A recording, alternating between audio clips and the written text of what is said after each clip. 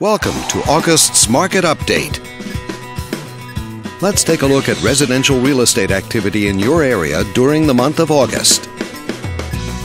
The number of active listings was down 6% from 1 year earlier and down 2% from the previous month. This smaller inventory means that buyers who waited to buy may have had a smaller selection to choose from.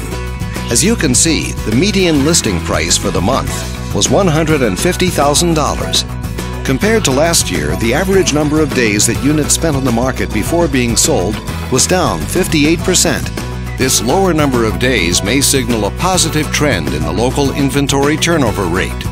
The median sale price was just over $250,000. The number of units sold decreased 33% year over year and decreased 25% month over month.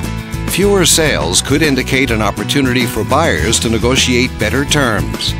Thanks for watching. We hope you use this information to make smart, informed decisions in your upcoming real estate transactions. Feel free to contact us for more information or further assistance.